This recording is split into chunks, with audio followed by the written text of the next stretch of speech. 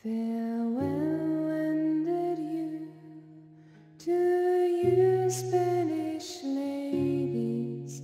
Farewell and adieu to you, ladies of Spain. For we have received orders for to sail to old England.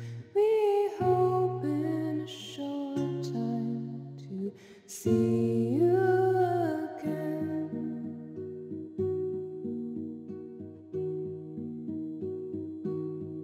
So we rant and we roll like true British sailors. We rant and we roll all on the South Seas until we strike soundings in the Channel of England. From Eushan to Scilly, 'tis 35 leagues. So we rant and we roll like true British sailors. We rant and we roll all on the South Seas until we strike soundings in the Channel of England. From Eushan to Scilly, 'tis 35 leagues.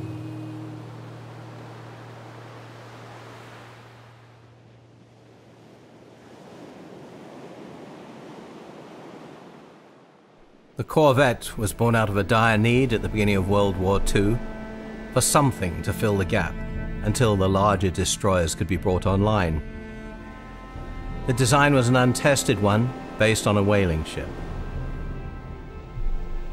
On a Corvette, 3 days at sea, anything that was breakable was broken.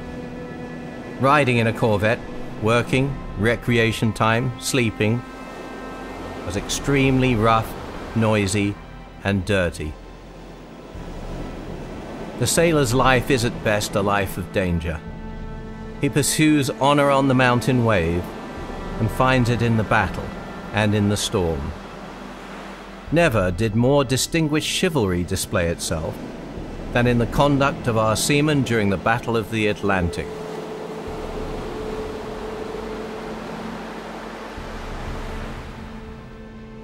At sea, I learned how little a person needs.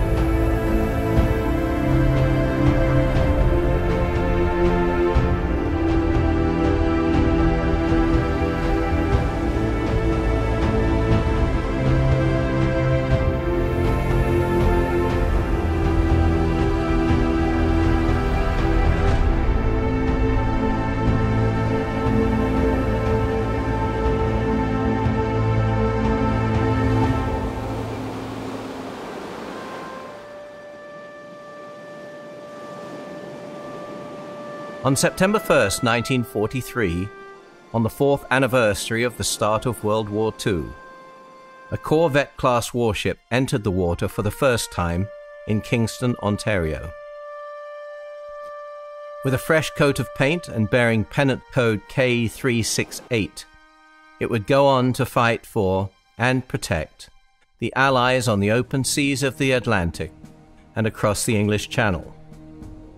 For a little over a year and a half before the events of late February 1945, the warship and her crew would play their part in the largest maritime force in human history, in the largest war in history. This is the story of that ship and the men who sailed on her, HMCS Trentonian of the Royal Canadian Navy. The early spring dawn broke over Trenton as Mayor H.R. Corey sat down at his desk at Trenton Town Hall. He picked up the newspaper, tucked in with the morning mail. It was early April 1943, and like most of the residents of this small eastern Ontario town, the war with Germany dominated his thoughts. It also dominated the news. He scanned the headlines and set the paper aside. There was simply too much to attend to for a thorough read this morning. He grabbed the mail, and thumbing through the envelopes, he noticed one that stood out from the usual. It was from the Royal Canadian Navy. He opened it first. From the Naval Board of the Department of National Defense, it explained that the custom of navies was to name certain classes of ships after people or places, and that the Canadian Navy, following this custom, had decided to name corvettes and minesweepers after cities and towns in Canada. The letter went on to state, HMCS Trentonian has been named after your town. The letter also explained how communities supplied comforts to the crews of their namesake vessels that the Navy didn't provide. Magazines, books, extra clothing like mittens and sweaters, or other items like radios, blankets, and washing machines. It ended with a request. Would the people of Trenton, or some organization in the community, consider adopting the corvette HMCS Trentonian? Mayor Corey looked out the window and smiled with pride. He knew the citizens of Trenton were more than ready to step up to the request. They would gladly help out the Canadian boys of the new ship Trentonian. Ignoring the rest of the mail, the mayor immediately contacted the newspaper, the Trenton Courier Advocate, to break the good news to the people of Trenton. On April 15th, newsboys fanned out across the town to deliver their charges to the townspeople. As the newspaper landed on residences and business doorsteps, the headline read, "Trenton ship must have best," says Mayor. The community responded with all the heart and enthusiasm that Corey anticipated, with one woman in particular leading the charge, Miss Hazel Farley. Hazel was a teacher at Trenton High School. She had been engaged to a soldier who had died in World War I and had already been writing to every single Trenton High student or graduate who had gone to Europe. The call to action ran something deep inside of her, and she immediately began organizing to heed the call.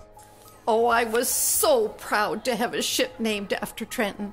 Our community had given so much toward the effort for such a small place, and many of my previous students were already in Europe, where I am certain they were making good use of their French lessons. I contacted Mayor Corey immediately. After speaking with the mayor, she spearheaded the support for the ship's crew. In just a matter of days, other members of the community jumped on board. And in May, a Trenton branch of the Navy League of Canada was established, followed shortly thereafter by a Navy League Cadet Corps. The ship and her crew would prove to be very well taken care of by the citizens of Trenton. Meanwhile, the ship itself was being constructed just a short distance away on Lake Ontario. In a world of clanging, banging, and the twang of steel ringing against steel, amongst the heat and shimmer of the welders, the workers of the Kingston Shipbuilding Company were hard at work on Trentonian. The hull and main structure would be completed and ready by the end of August, after a record pace of construction.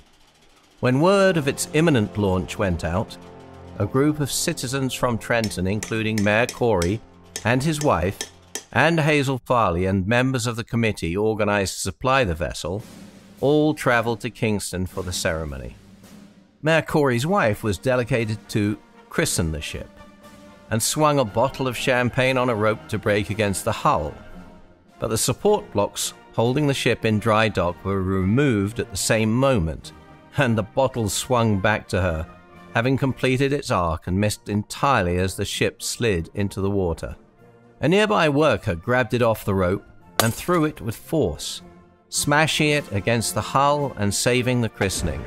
Yes, the ship had been christened, but it wasn't yet ready for war. The second stage of construction was to begin in earnest as the ship bobbed on the water at Kingston. Some 6 months later, on November 11th, Trentonian's first crew members stepped aboard.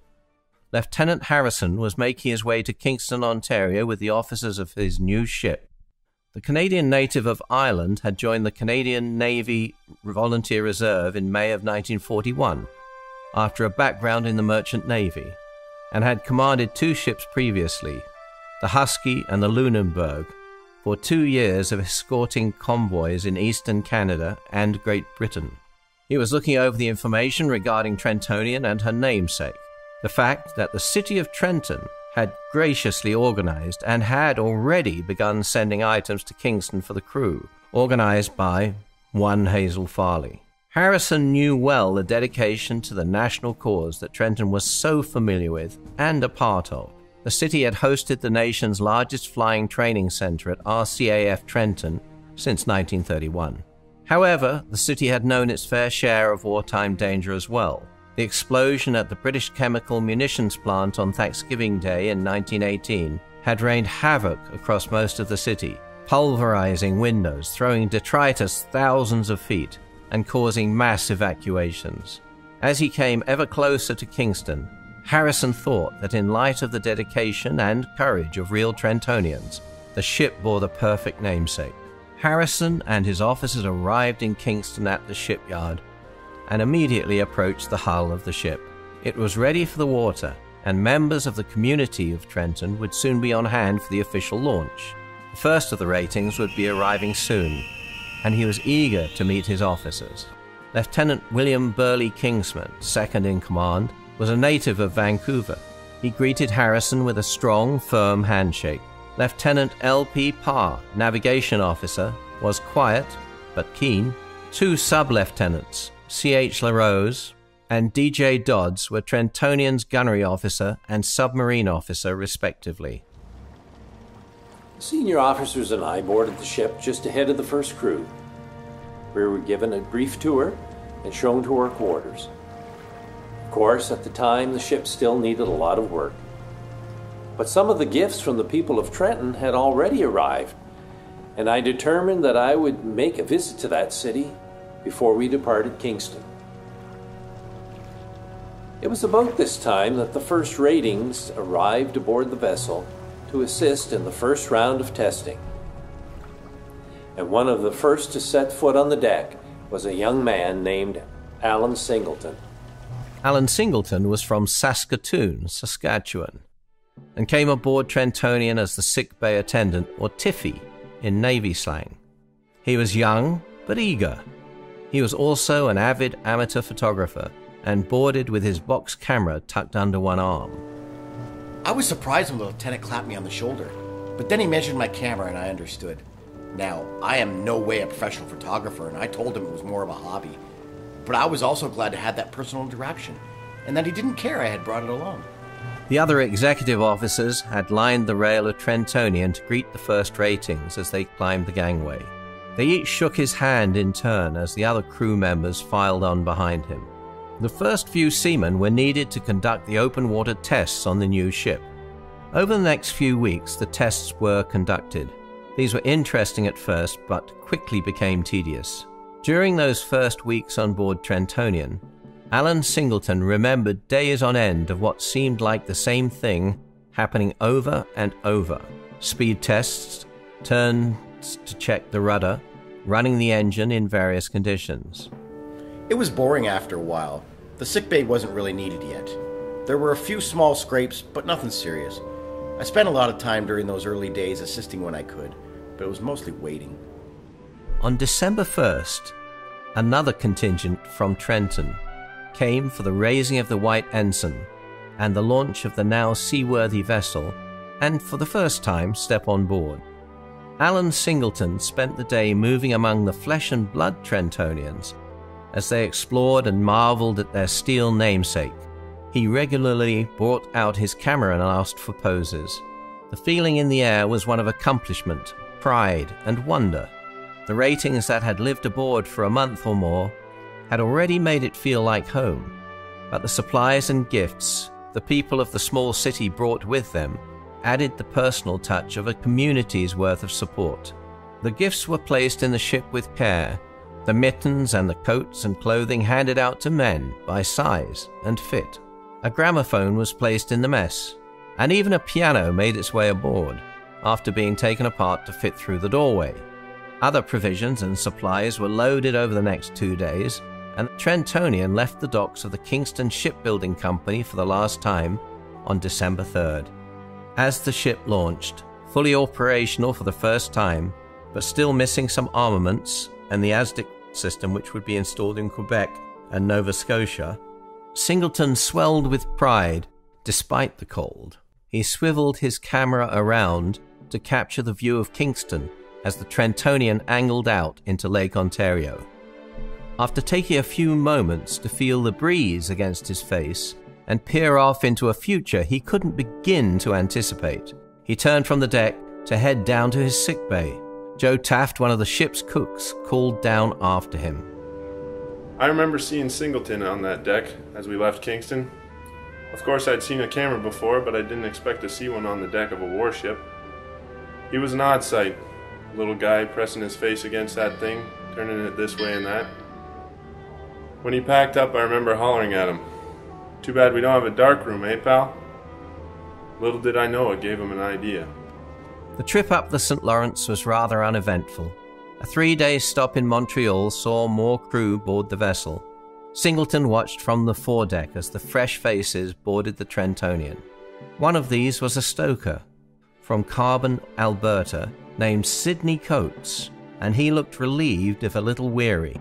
Singleton saw the same man that afternoon in the mess hall and approached him. Oh boy, was I tired that first day. It's no wonder Singleton mentioned it in the mess hall. He said something like, "You're looking a mite better than you did coming aboard this morning." Well, I told him these accommodations were a lot better than what I had been used to. Coates told me he had been on 2 ships previously and had been awaiting reassignment for weeks in Montreal, arriving every day to attend morning parade to see if his name was called to a ship. One morning, he missed the call because he had gone to the city the night before with a friend. We overslept. We woke up and realized our mistake and rushed as fast as we could back to roll call. They missed the division call. Coates was considered AWOL and he was placed in a cell for 7 days. After a grueling imprisonment consisting of poor rations and a demanding training routine, he was released and assigned to the Trentonian. So you can see, I was on a very terrible vacation, and I was looking forward to duty. It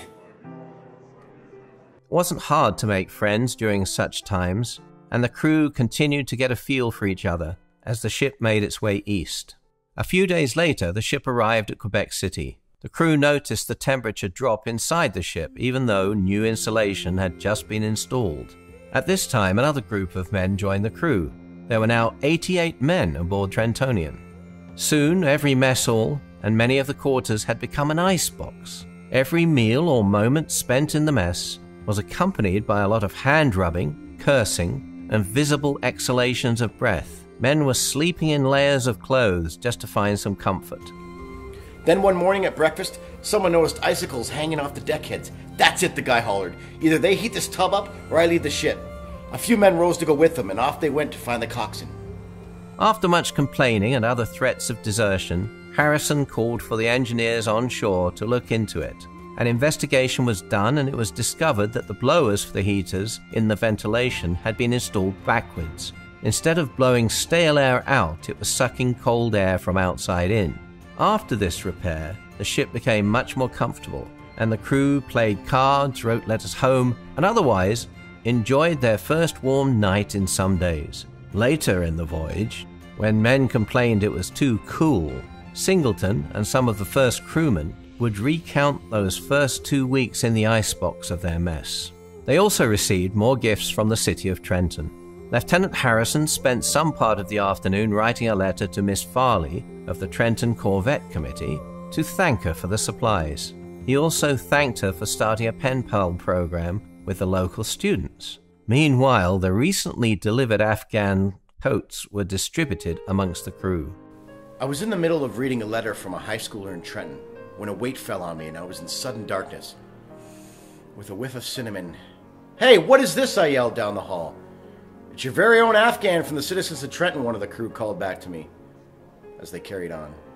I tried to find the scent of winter baking on the blanket, but it was lost. It gave me a brief glimpse of my grandmother and my first real twinge of homesickness. Home had always smelled of baking during the month of December. Although the ship was ready to go, orders had been delayed due to the weather. Then they were delayed again as the storm continued. On Christmas Eve, Singleton was in the mess having lunch when stoker Sidney Coates came rushing in. All the men looked up from their food as he smiled broadly and explained his excitement. Oh, I remember how excited I was. Orders had been delayed again, and I was going to see about going ashore Christmas morning. A few of the guys laughed, though. Why on earth would they let you go ashore, Coates? They all laughed this time, but I did it.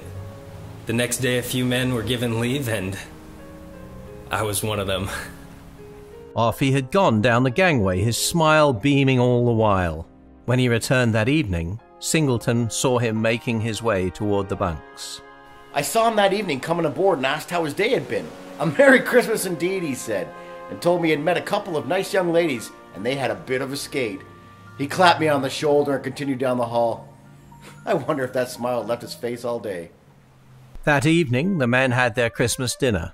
As is the custom in the Navy on Christmas Day, the youngest member of the crew traded places with the skipper, and his first order of duty was to stand down from normal routine for dinner. Joe Taft and the other cooks prepared a turkey dinner with all the trimmings.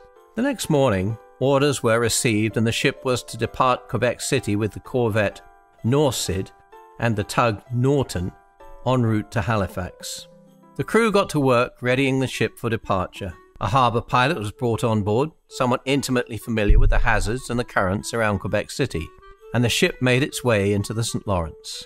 Singleton was in the sick bay, stocking more supplies brought aboard at the last minute, when he was startled out of his work by a thud that shook the ship. Then another, and another. Grabbing his coat, he made his way to the foredeck. Before he had even opened the door at the top of the stairs, he could hear Harrison yelling, "Either the pilot ceases smacking into ice floes immediately, or I will throw him overboard." The cause of Lieutenant Harrison's anger wasn't clear, so I approached one of the crew on duty. He said the pilot has been ramming the ice. He's gone and popped a few rivets and Harrison won't have it. Well, I was pleased to hear our commanding officer wasn't afraid to assert his authority for the protection of the vessel, even if it was only a harbor pilot. I went back to the sick bay where I had a project in mind and started eyeing up the bulkheads of the room. It was 3 days' travel to Halifax down the St. Lawrence, the first time the ship had been out of harbour for many of the men. The more immediate problem proved to be seasickness, and the worst affected were two of the cooks, one of whom was practically incapacitated by the condition. With a full complement of 110 men and officers, Trentonian was almost ready for war.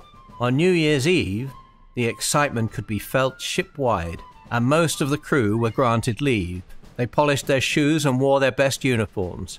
The men made their way to the Salvation Army canteen, and all agreed it was a wonderful night, although Sidney Coates was overheard complaining as they left to return to the ship. Good food, good company, but no drinks? What kind of New Year's is it without a drink or two? Over the next month, Trentonian was fitted with more electronics, guns, a large searchlight, and other equipment. The rivets popped by the harbour pilot were repaired, pom-pom and Oerlikon machine guns were mounted and tested. On January 30th, as Harrison was completing a letter to Hazel Farley updating the city of Trenton on their namesake, orders came down from the senior naval officer in Liverpool.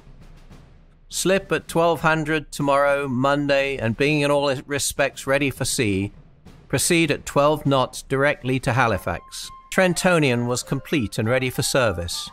Now it was time to get the men similarly prepared. 17 days of training commenced for the crew on arrival in Halifax on January 31st. The time was spent on getting the crew familiar with the electronics and stations of the ship. They learned how to work together as a team. Each man was assigned a station with a specific location on board and corresponding responsibilities, both during normal operation and when engaging the enemy. All aspects of their individual jobs were practiced and drilled until every crew member knew their responsibilities and equipment intimately. On February 16th, Trentonian received orders to conduct Hedgehog weapons testing. These were naval mortars, anti-submarine weapons, launched from the deck to approximately 230 meters in front of the ship. This was the range where ASDIC, or sonar detection of submarines, became problematic due to the close proximity. Trentonian also received her first orders later that day. The ship was to sail to Bermuda on the 18th. The deck was beginning to ice over completely at this point. There were men playing shinny on the foredeck, and someone runs out and says, "We're being posted to Bermuda?" It was almost unbelievable. Trentonian set sail, fully fueled and fully armed, in the company of Kitchener, a recently refitted Corvette that would complete its own training in Bermuda. As the ships left the harbor and made their way into the open ocean, the spray from the water quickly congealed on everything they splashed down upon. It wasn't long before ice had gripped the Corvette from stem to stern. It clung to every piece of exposed material like a great white coat. Inches thick, it weighed down wires and lines and entombed the railings. It had frozen equipment and armaments exactly as they lay. A ship covered in ice can become dangerously top-heavy, lose stability, and become difficult to maneuver. The crew on duty were turned out onto the deck with hammers and hatchets, picks and shovels to clear the ship of its coat of ice. Alan Singleton climbed up from below deck with his camera. It was an amazing sight. No one would ever believe a ship could hold so much ice and still remain afloat. As he snapped his first few photos of the glacial vessel, he heard a voice on the foredeck shouting orders. It was Chief Petty Officer Thomas Raymond Roberts. The ice was becoming a serious problem. Not only was it covering everything, it was slowing the vessel down, and there was possible concern it would damage the ship. I had to raise my voice above the wind. We need to hack every railing and chip away all this bloody ice. I urged them to be careful with the wiring of the pipes. We didn't need to wreck them. The muted sound of thuds and thwacks filled the air, followed by the jangle of clattering ice. After taking a couple of photos, Singleton retreated back below deck. He was thankful he wasn't on duty for the ice-clearing job. The crew woke the next morning to find the temperature had increased substantially overnight. The ship had steered their way south and were leaving the frigid temperatures behind. However, the relief from the icy grip of the northern waters was quickly replaced with a threat from the south, a hurricane. Dark skies preceded a sharp increase in wave height. Orders were issued that no one should be on deck. Soon, towering walls of water 80 to 90 feet high tossed the Corvette like a child's toy. The men remained in their messes and bunks as seasickness spread faster than the wind that whirled about them. Only a few men were even capable of maintaining the ship during the storm. They lost contact with Kitchener. Waves of water poured over the ship and found every possible hole or vent to pour into. Seawater swirled down the hallways, every nook and cranny. No one was safe from being sprayed or battered by the violence of the ocean. Everything was soaked as Stoker Coates came off duty. I had just come from the boiler room, stepped into the stoker's mess, and put my foot down into 2 feet of water. I couldn't believe my eyes, or that one of my mates had managed to sleep during the flood despite the tossing of the ship. When I tried to drain the water into the locker where the anchor chain is stored, I discovered it was flooded too. and it sure didn't smell good. The mess was literally that. I could barely stand. And when I tried to prep dinner, I lost what little lunch I had left. I've made plenty of meals in plenty rough seas before. No trouble. But never anything like this.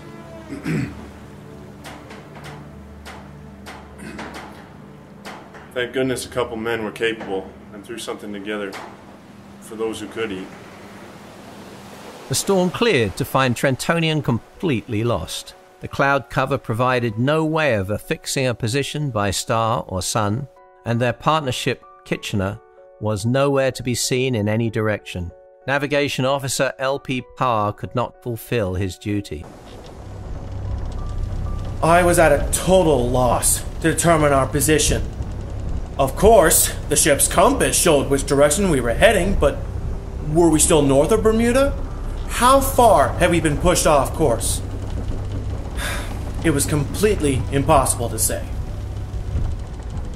Luckily, help was soon gained from HMS Lawson, a Royal Navy frigate, and it was discovered Trentonian was 100 miles east of Bermuda.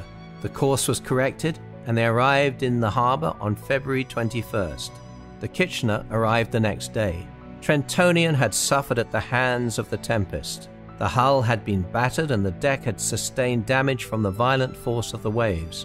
The next 2 days consisted of getting the ship's damage repaired. Signalman Jack McIver of Winnipeg was tasked with scrubbing the communication deck. It was a terrible job. There was seawater and spilled food everywhere, but worst of all was a vomit, some of which was mine. I scrubbed the whole place with caustic soda to the point where the towel fell completely apart. The tiles on the floor, well, they were dissolved by the cleaner. They ended up having to replace the whole floor. I threw out the gloves when I was done. They surprisingly, they had held up. Training commenced immediately after the stand-down order was lifted. Numerous drills for firefighting, boarding, maneuvering, damage control, gunnery drills, man overboard, even mock battles were conducted in the warm waters of Bermuda. The men fired at test targets. Anti-aircraft guns were practiced with. Even a training submarine was used to bolster the skills of the Aztec operators. There was downtime as well, which included shore leave. Bermuda was great. Besides keeping busy with all the training, we got to shore a couple of times as well. About 5 bottles of rum down there for 75 cents each and made a killing selling them back in Halifax. And someone tried to bring a monkey on board the ship. They said no ship in the RCN had a monkey as a mascot. But Lieutenant Kingsman spotted it and had the monkey sent back ashore. Oh, and Frank Barron had the good fortune to meet his brother-in-law who was stationed on another ship. Oh, it was a joy to see him, that was for sure. But he told me that one of his crew had his toes bitten off by a barracuda during evacuation drills. So when the Trentonian staged the same drill not long after, I refused to do it at first. But I was forced to conduct the drill alongside the rest of the crew. Still, I managed to stay on the ladder, because no way I was going to leave my toes in Bermuda. Day of the evacuation stations, we were missing a man in Section 3. I'm not going to tell you who it was, but he went into the drink with the rest of them. Orders were received to return to Halifax, and on February 29th, the crew watched as Bermuda shrank on the horizon behind them, while Trentonian steamed north. Slowly, temperatures dropped, and ice began to form on every exposed piece of metal on deck. Trentonian arrived back in Halifax on March 3rd. Harrison ran them through scenario after scenario, calling them to stations repeatedly. On March 11th, Trentonian received orders and returned to Halifax alongside corvettes Bucktouche, Drumheller, and Kitchener, with Harrison designated the senior officer. They arrived in Halifax shortly after midnight on the 12th. A full-caliber shoot of the guns was scheduled, and this was completed on the 14th. For a lot of us, the firing exercise was the first real sense we had our own firepower. Sure, they had fired the guns before, but not all at once and not with the same sense of intent. There could be no mistaking it now. We were aboard a warship. Trentonian was now officially operational. They were assigned to the Western Local Escort Force, Group W10. and left Halifax on March 15th in the company of the River-class frigate New Glasgow and corvettes Louisburg II and Drumheller, the commander of the latter being the senior officer. Later that day, they met up with 62 merchant ships, which had departed New York on March 13th en route to Liverpool, UK, escorted by the minesweeper Winnipeg and corvettes Timmins, Trail and Cobalt. Together, these ships were convoy HX-283. I was off duty when we joined up with the merchant ships and the other warships coming up from New York, and I took the opportunity to stand on deck. It had been quite a while since I'd been posted into a convoy, and it really is quite the sight to see so many ships traveling together so tightly. I was in the sick bay that afternoon. I had just strung up some wires across the bulkheads at the back of the room, the first pieces of a makeshift darkroom. It wouldn't get in the way of the medical equipment or supplies, and I was excited to get some of my photographs developed. Anyway, one of the boys came in to tell me we were approaching the convoy and how to get my camera and come on deck. A few had come up to watch as well, and I noticed Singleton was standing 50 paces away with his camera, only he wasn't even looking through the box. He just gaped.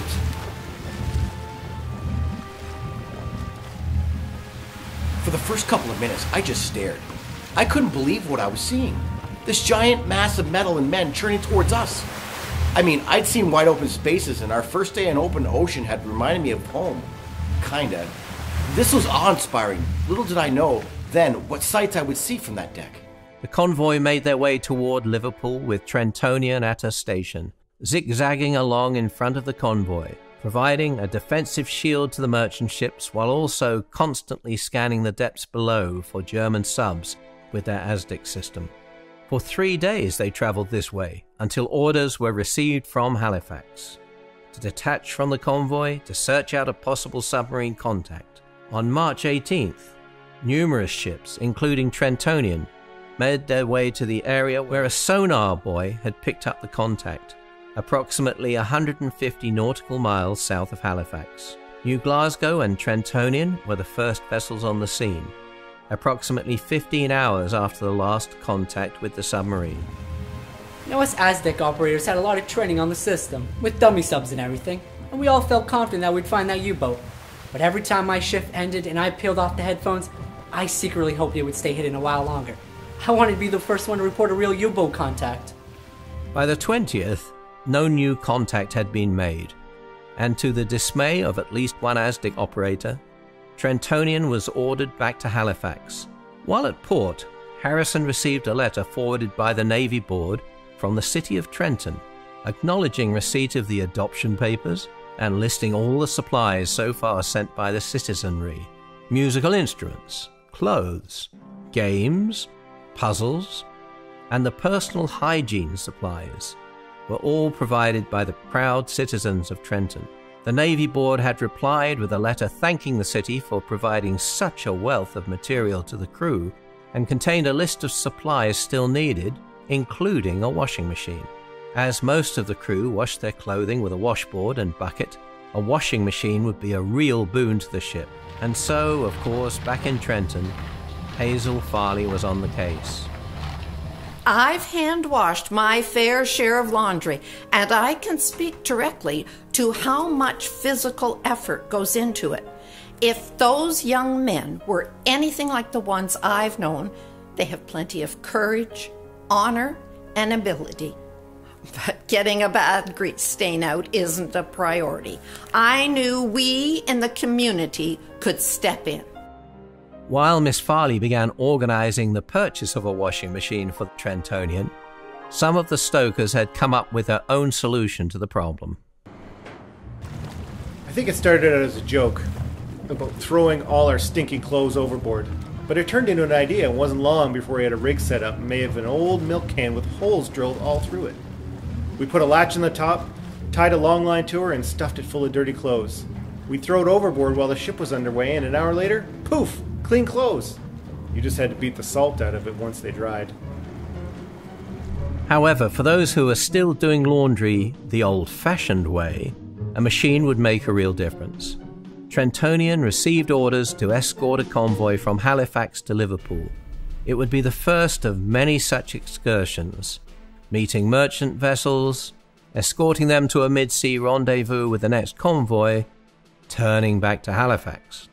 Rolling across the water at low speed because the merchant ships were so lollygagging slow, keeping eyes on the water and the sky while cutting the familiar back-and-forth zigzag at the head of the convoy, the men working the Aztec system, sweeping the water for enemy contacts, ears tuned in and warmed by the headphones that gave them tabs on the sounds undersea. The stokers like coats down below in the belly of Trentonian, keeping the oil flowing to the engines, and the mechanical elements in working order. Radio operators always at the ready. The Aztec operators had been well trained to identify contacts on their equipment, and frequently, as the ship passed over the Grand Banks, operators such as Gordon Gibbons would make regular reports of anything on the screen. One afternoon, Harrison was on the bridge when he noticed a contact on screen. He called the Aztec hut to identify, and the operator replied it was a biological contact already reported to the officer of the watch. Harrison ordered the ship turned around and brought directly above the contact. Then he ordered a single depth charge dropped as the ship moved over the signal. The crew wondered what this was about. Simply more training. Harrison once again ordered the ship brought back to the location of the contact. I had no idea what was happening. I had been in the sick bay attending to a few minor abrasions when we felt the ship initiate a sharp turn. And the guy I'm tending to looks up at me, concerned. Action stations were called, the klaxon rang, and the sailor I was with dashed out of the room. Us officers knew what Harrison was about. I mean, some of the older ones did too. I couldn't help but smile when I saw some of them manning their stations all ready for battle. Others were just sharpening their knives. I ordered the whaler lowered and sent some of the men out for the spoils.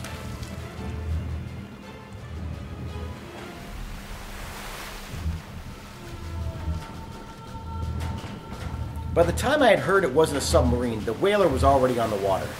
I stood at the rail and couldn't believe what I was seeing. The men were hauling loads of fish. I ran back for my camera and took a few shots of the men posing with the catch. That night, Taft and the cooks fried them all up in some milk, and we had a feast. By April 17th, Trentonian was back in Halifax. The crew was tasked with repainting the ship. While this occurred, a new radar unit was installed, and 4 more Oerlikon guns were added to defend against air attack. This started rumors among the crew as there was very little risk of an air assault on the vessel on this side of the Atlantic. Then, on April 18th, the crew received new paychecks for overseas duties. Harrison took the opportunity of time to write a letter to Miss Hazel Farley. He thanked her for her efforts in securing the washing machine and expressed his hope that it would arrive soon. The people of Trenton were kept up to date about the ship, and Hazel kept every letter that Harrison sent her. Harrison had also sent 2 photographs of the crew to be shown to the students of Trenton High School who were so diligent in writing. One of the photos is still on display at the Quinte West City Hall and Public Library. The morning of April 23rd broke over Halifax and glinted on the fresh paint job and newly refurbished hull of Trentonian. All stores and supplies had been replenished and loaded, guns had been tested, and half the crew had even had shore leave. Everything was prepared and ready for sea when Lieutenant Harrison called the crew together. Orders had come in that morning, and I felt it necessary to address the crew regarding our new role. I told them the news. We are going to England. Take a good look, boys. This will be the last time we see Canada for quite some time. It was a weird feeling. Here we are at war, but not at war. I mean, don't get me wrong. There was always a U-boat threat, and certainly some ships were attacked and sank on the home side while we were running our escorts. But England? Well, that's going to war. Those anti-aircraft guns took on a dread new significance. Trentonian arrived in Londonderry Island on May 1st, 1944, accompanied by Louisburg II and Lindsay, when news arrived of the sinking of Valleyfield off the coast of Newfoundland. Only 38 men survived, while 123 crew members and 2 passengers were killed. When stoker Sidney Coates heard the news, he paled. It struck me pretty hard. Valleyfield was the ship I had been assigned to and missed the call for back in Quebec City. If I hadn't missed that call,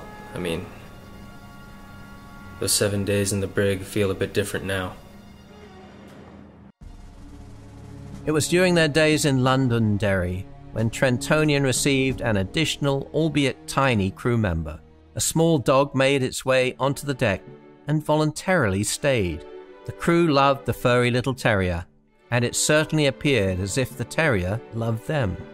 After some discussion and the setting of ground rules, the dog was allowed to stay, and the crew gave him a rank and designation. Able Seaman O'Brien was their first and only canine recruit. Signalman Jack Harold was assigned his primary caregiver, and they even slung a small hammock close to the ground in the communications mess, where he could sleep. After the 11-day crossing and an additional 20 days of battle training, the crew was granted leave. This included anti-submarine officer Lieutenant Dodds and the navigator Lieutenant Parr. As they waited on dock for a cab, Parr grabbed Dodds' cap and tucked it under his arm as if it were a football, and sprinted off down the jetty as if making for a touchdown. Dodds ran after him, caught up, and tackled Parr to the ground. A horrendous sound that Jack Harold described as a crack heard around the fleet was followed by the screams of Parr. As the men on board gathered at the railing, an ambulance was called to tend to Parr. Terrible news, his femur had been broken in the tackle. Dodds was ordered to the captain's berth. Not long after, the crew could hear the verbal lashing that Dodds was getting from Harrison, which included the line, "This childish act has now endangered the ship and men." A temporary navigation officer was assigned and reported to Trentonian the next day, Lieutenant John Macbeth. Harrison and the new officer spent most of the day in Harrison's cabin, going over plans that would soon be underway. On May 23rd, Trentonian left for Oban, Scotland. They would arrive to a harbour filled with ships.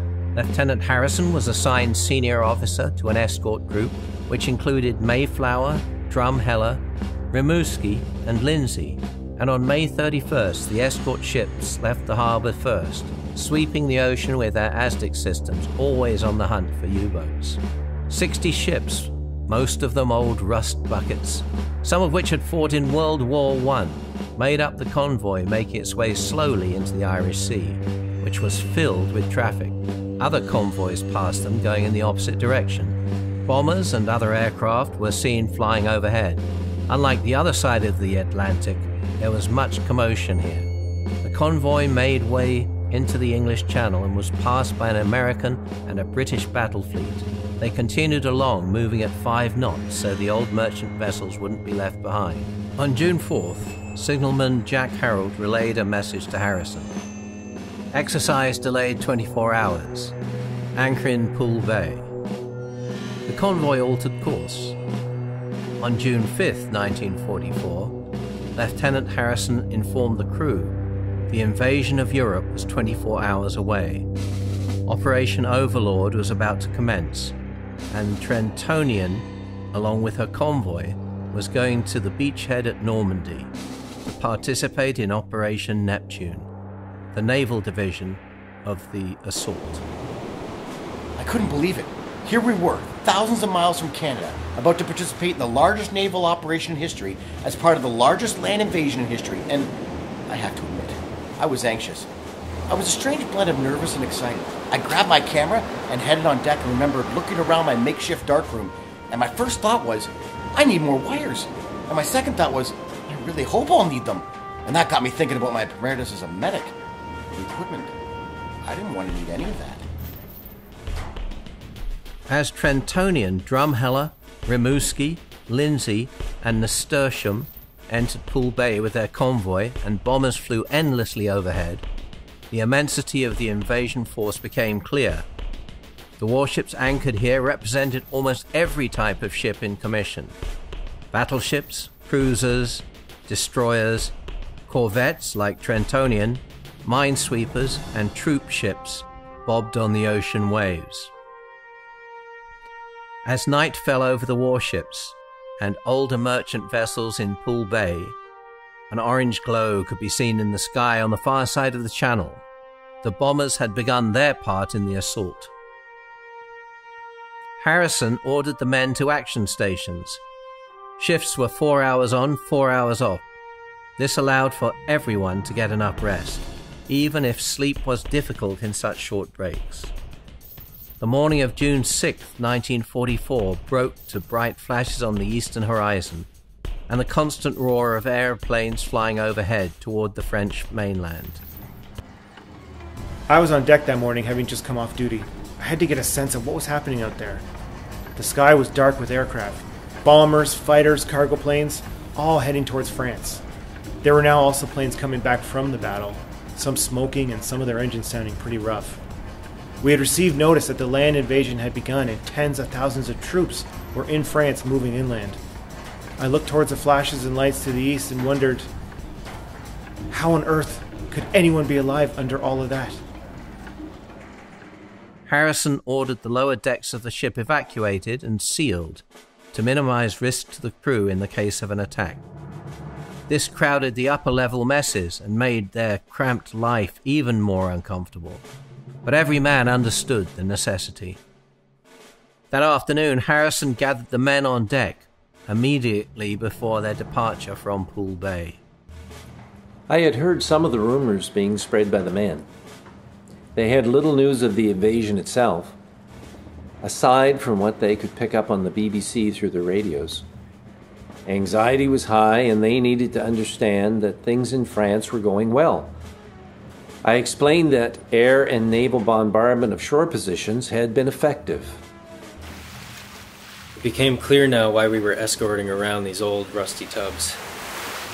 They were going to be sunk to provide defense positions and impede movement of German vessels. I couldn't believe that we were heading directly towards the largest assault to ever take place.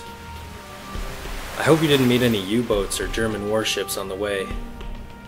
Although, looking at the firepower around and overhead, I felt safe on board the Trentonian, whether that was reasonable or not. Operation Overlord had actually begun when Trentonian's convoy left Oba. It was the first movement of naval vessels in what was a highly complex order of operations to commence the assault.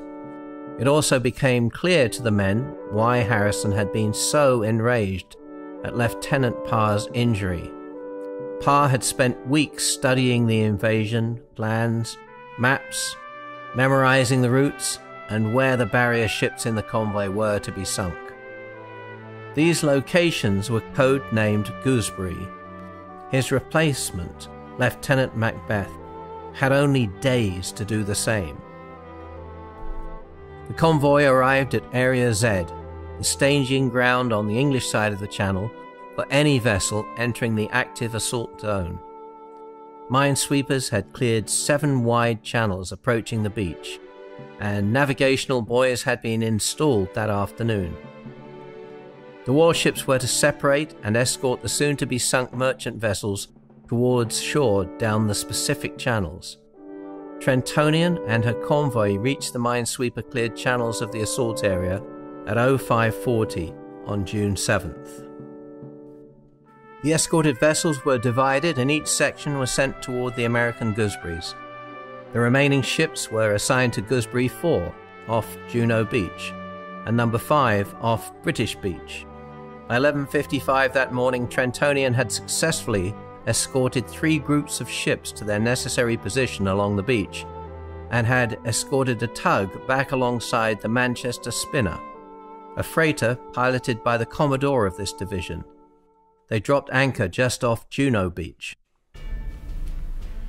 We were stationed alongside HMS Roberts, a monitor ship that was providing artillery support to the troops inland. It only had 1 turret, with 2 15-inch monsters mounted on it. And let me tell you, whenever it fired well, it sounded like the world ending. The deck rattled under your feet. I could feel the pressure on my chest. Those shells must have hit like the hand of God striking the ground. At 1350, Trentonian was on the move again, escorting tugs to Gooseberry 3, where the ships were placed in a row to be scuttled. This was accomplished with great difficulty due to the roughness of the sea. Explosive charges had been laid throughout the ships, and the skeleton crews that maneuvered the vessels into position were evacuated. As the first vessel's charges were triggered, explosions ripped through the air and the ship immediately began to sink. At 1600, Trentonian left the area on orders to return to Area Z across the channel to receive the next load of Gooseberry-bound ships. They delivered these back to the French coast, arriving in the morning of June 8th. New orders were received that afternoon, and at 12:35, Trentonian churned back across the channel, leaving the Normandy coast for Portsmouth along with Louisbourg II. It had been 2 days since D-Day, and although there was still ample traffic on the water, there were also casualties. HMS Lawford, a Royal Navy frigate, had been converted to a headquarters for the invasion and had been bombed that morning. Its stem and stern stuck up out of the water like a child's toy that had been smashed in the middle. Somewhere under the dark waters, its smashed middle lay on the bottom. 37 men had died in the attack. As we left the coast, a few of us stood on deck. Singleton was there with his camera, taking photos the whole time, and I got him to snap a couple just for me. By that time, he had begun taking orders for photographs and developing them in the sickbay. He had a real business going back there. Anyway, just as I was wondering how the troops were doing inland, I caught a glimpse of something up ahead floating in the water.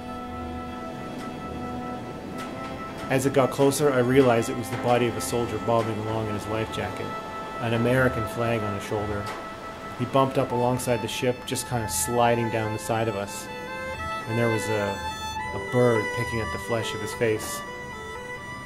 I'll never forget that for as long as I live. Trentonian crossed the channel without incident and anchored off Portsmouth Harbour at 1925 on the evening of June 8, 1944. The crew were given a rest, but no leave. At 2100 on the evening of June 11th, the crew was called to stations, and the ship lifted anchor and left Portsmouth. At 02:15 the next morning, they made a rendezvous with 2 British cable ships already under the escort of HMS Dianthus and an anti-submarine trawler, the HMS Hugh Walpole, off the Needles of the Isle of Wight.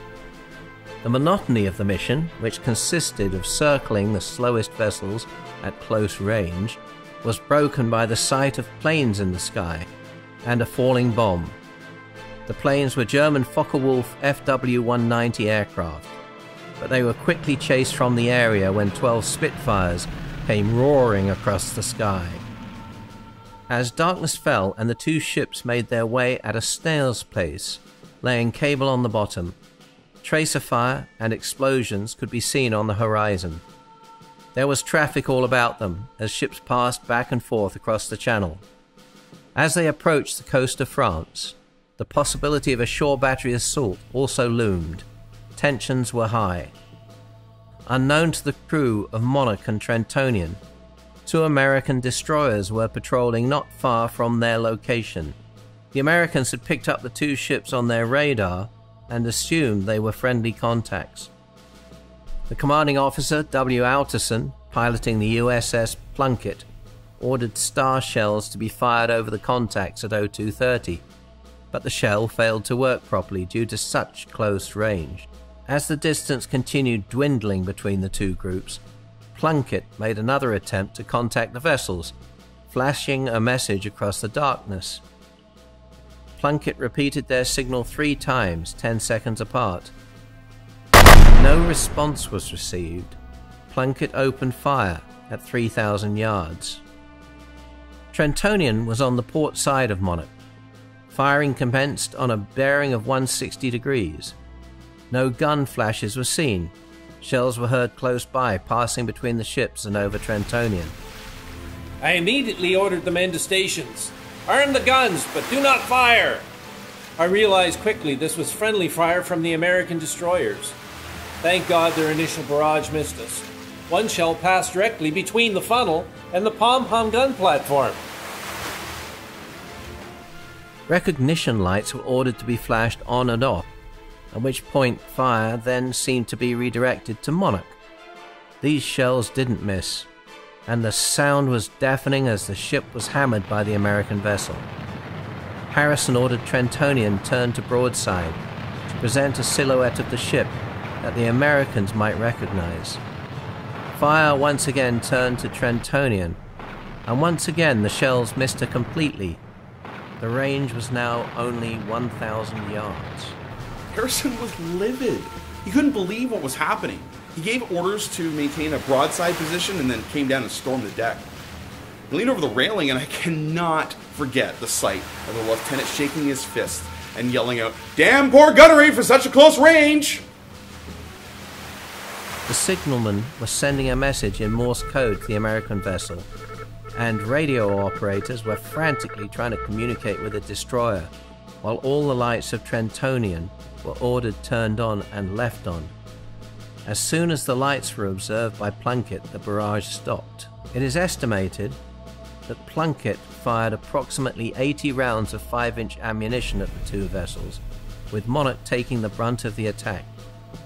Rescue attempts commenced immediately, with Monarch's whaler coming alongside with wounded, where it eventually sunk from its own damage.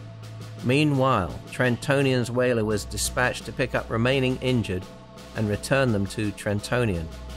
A number of crew on deck had been killed by the attack, as well as the first mate. At 03:35, the American destroyer sent a boat to Trentonian. While the crew were refused entry, a young ensign had asked to speak to Lieutenant Harrison and was brought aboard. Harrison didn't even speak. He just stood there boiling in rage and let Lieutenant Kingsman ask the questions. This young officer in Plunkett told us his commander thought we were a German E-boat. Trentonian is twice the size of an E-boat, and the cable layer is even bigger. Harrison made no motion. He just stood there with silent rage. When the ensign left, he finally let loose, calling the Americans trigger-happy and asking for a court-martial. I've never seen him like that before. Never would again. The casualties were numerous. One man was sent to Plunkett for more serious care. Some of our crew were commissioned to help me out in the sick bay. There were just too many people to take care of. The doctor was also sent to the Monarch from the American group. It didn't take long for the crew to realize the Americans were responsible for the assault, and some had to be physically restrained from boarding the Plunkett's whaler to teach them a lesson.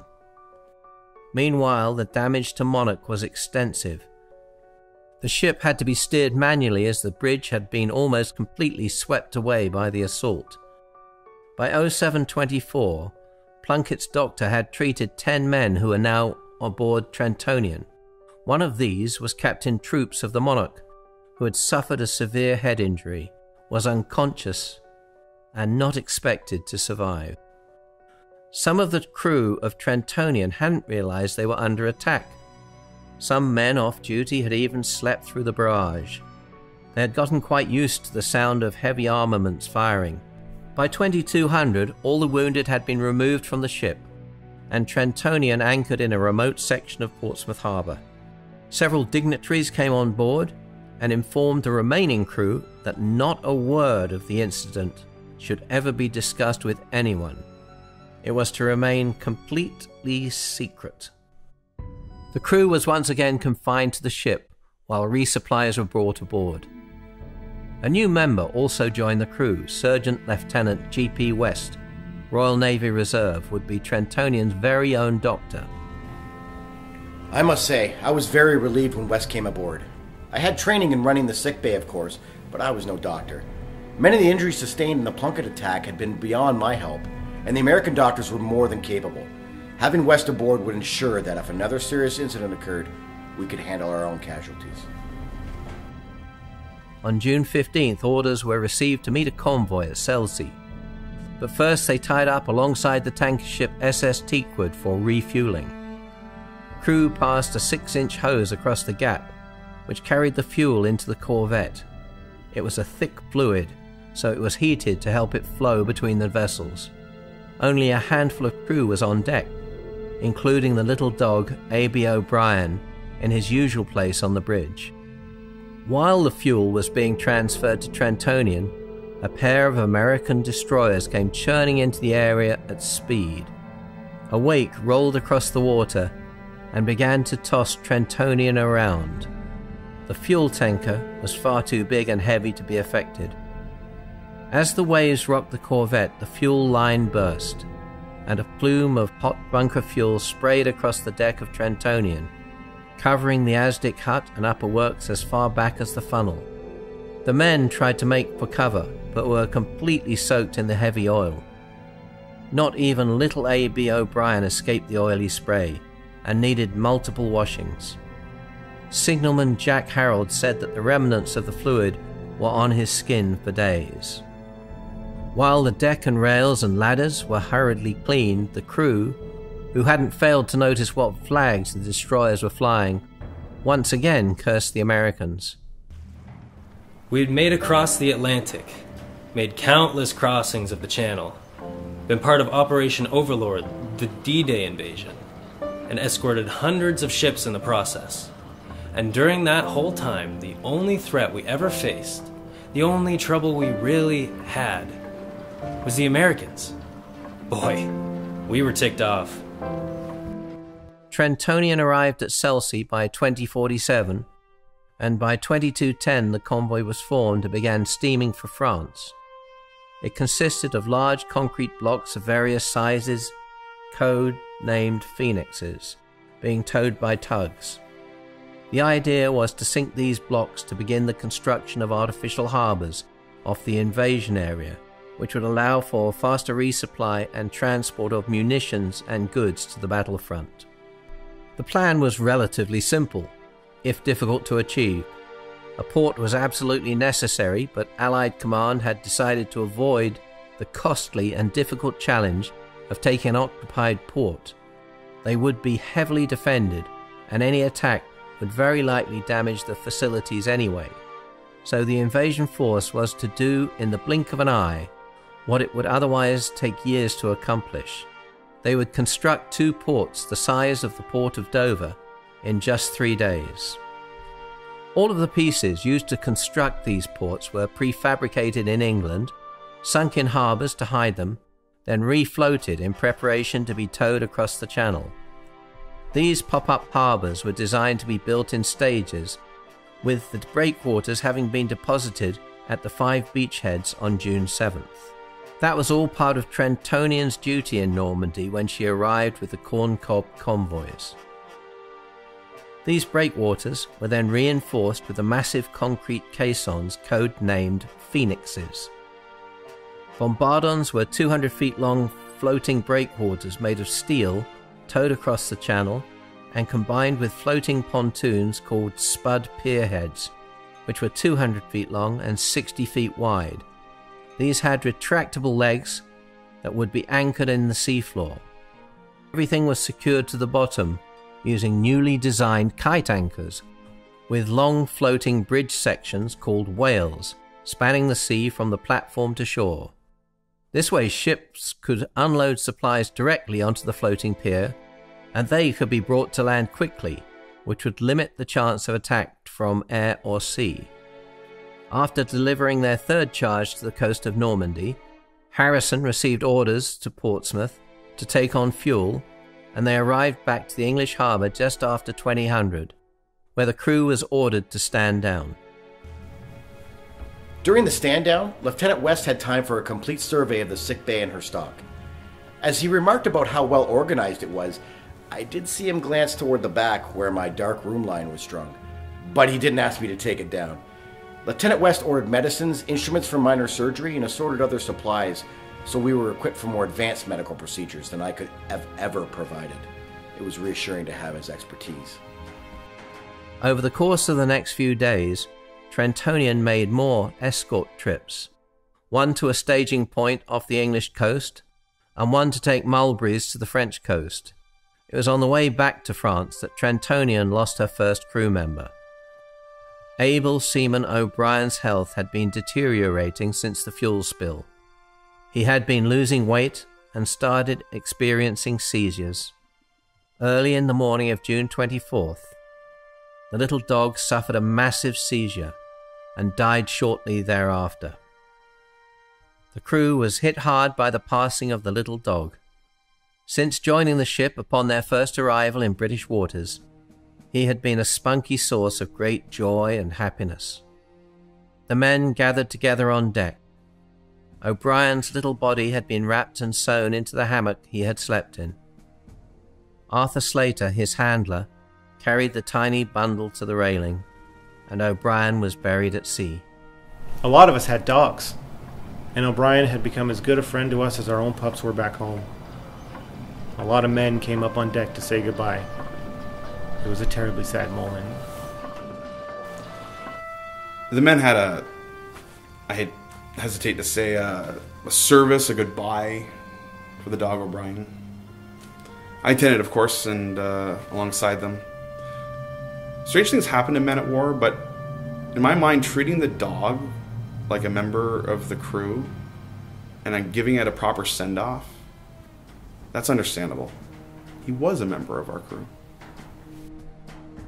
By June 27th, Trentonian was back in Portsmouth Harbour, having made another trip to the French coast.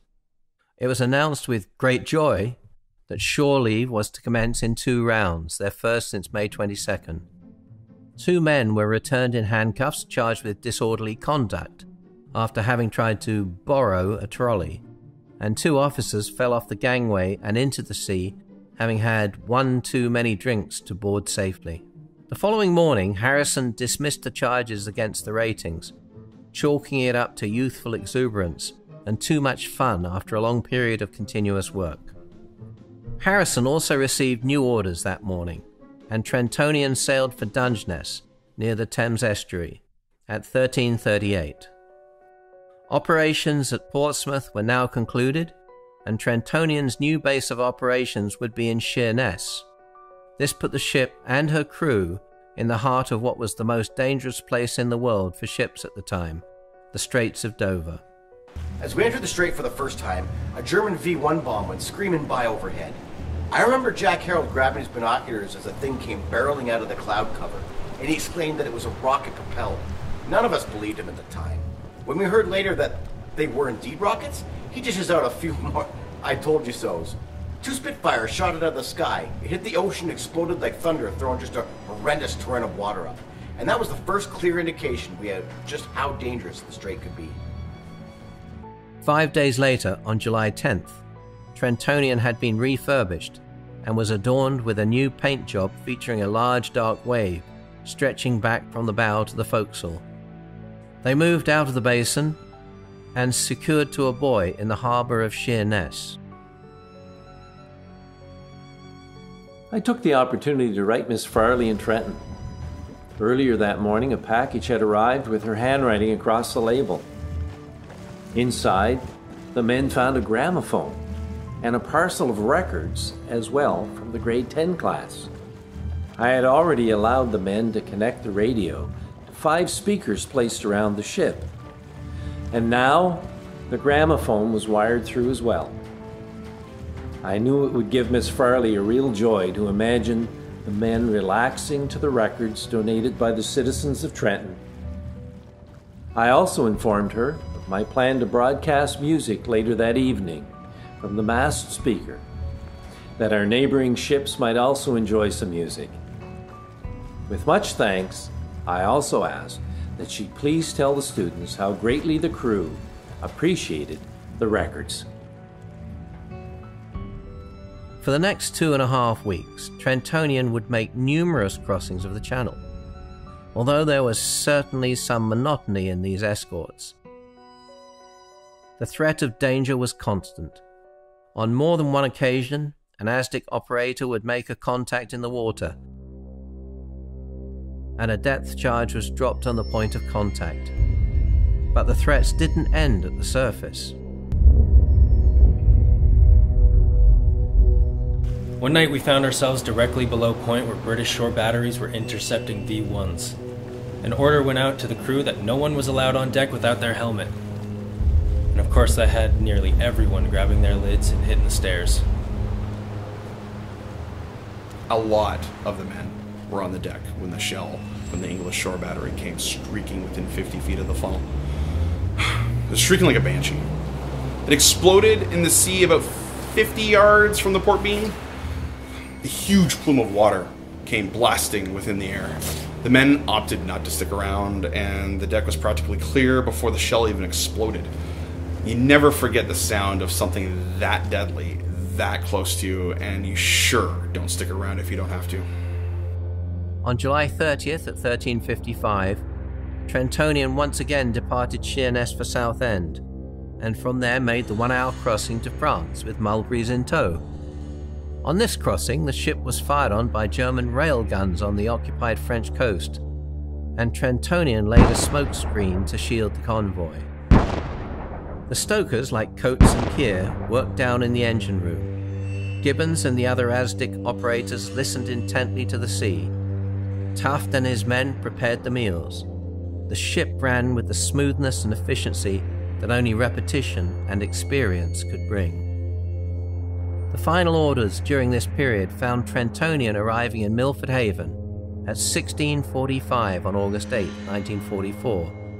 This would be their new base of operations as part of the 41st Escort Group, and mark the end of Trentonian's involvement in the invasion period.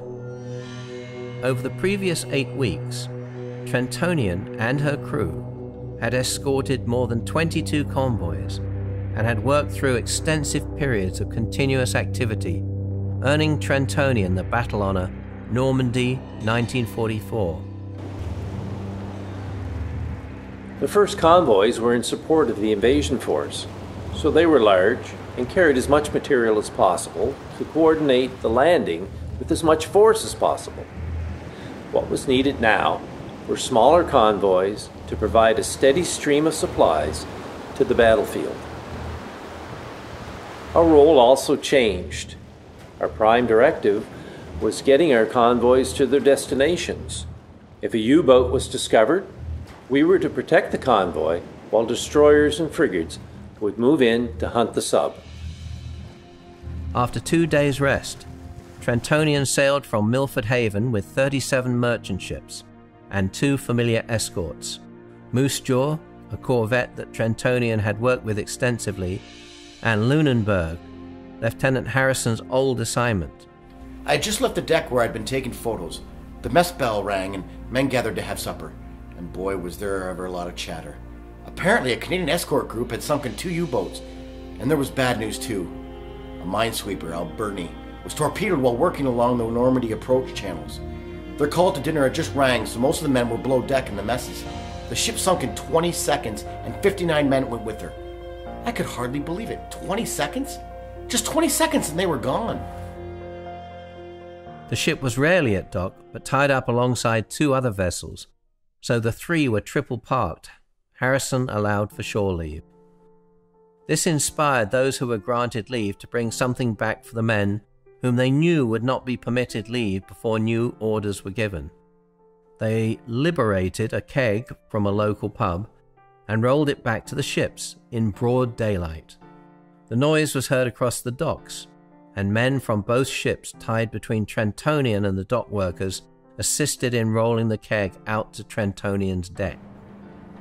What a racket they made. And then someone came out with a fire axe. They took one swipe at the keg, and it was then they realized they should have let it settle. The air was filled with a spray of beer foam as high as a spout from a depth charge. Men grabbed anything they could to hold some suds. Most everyone got some, although no one got much. For weeks on end, the men of Trentonian had worked like the gears of a well-oiled machine. The ASDIC operators swept the water, underwater ears tuned into every acoustic signal in an attempt to find a submarine needle in a vast ocean haystack. Mission after mission occurred without incident. Naval Command would assign them an escort, they'd deliver the convoy and receive new orders. then a day or two in Milford Haven, and then hoist anchor, do it all again. Of course, I knew the men wanted to get ashore in France, and with our next escort mission scheduled for the following day, there was opportunity. I allowed half the crew in the morning for 4 hours, and the other half 4 hours in the afternoon. I set down very specific instructions. No one was to purchase or accept any wine or spirits from anyone.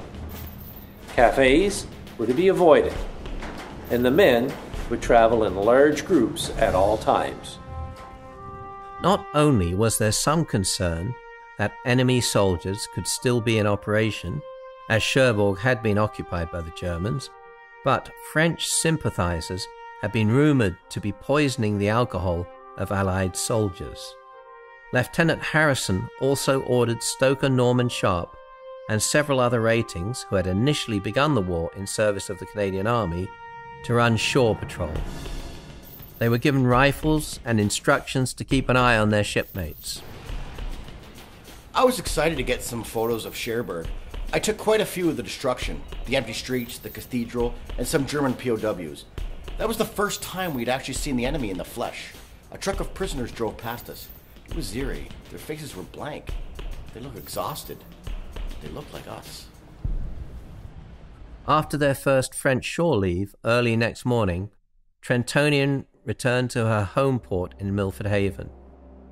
Convoys remained small but regular, often consisting of just one Corvette as escort, and the ship was assigned to a familiar duty, transporting the large cement caissons known as Phoenixes. Only this trip would prove very different from all the rest. Oh, Phoenix 194. I'll never forget that ordeal. We just survived a small storm and had to leave harbor due to the weather, but little did we know what the Atlantic was brewing up for us. The ship left harbor on October 15th, escorting 2 tugs, Saucy and Hesperia, both towing a Phoenix, number 194. Each Phoenix also carried a few men atop them, with a tent for a shelter. By shortly after midnight on October 17th, sea conditions had deteriorated so significantly, they had to seek shelter. Harrison ordered the convoy to the leeward side of Lundy Island, but many other ships had sheltered there, and Hesperia was forced to anchor away from the others. As Saucy's tow line was too long for the harbor, they cast off and made for shelter. Hesperia remained out of the wind's shadow, which caused the vessel to get caught up in their own tow line as the tide came in, swinging the giant caisson around the tug. Hesperia was forced to draw anchor and drift while getting their tow line untangled. By morning, Hesperia and Phoenix 194 were 12 miles from the island and the rest of the convoy, and the storm had worsened. Waves were 30 feet high with winds of 60 miles per hour. By the time Saucy had caught up to assist Hesperia, they couldn't attach their own tow line. Waves were breaking halfway up the forward side of the concrete caisson, making the operation impossible. I have never had so much difficulty at sea. That caisson and those winds were hell. It was a dangerous operation as men connected tow lines in whipping wind and spray.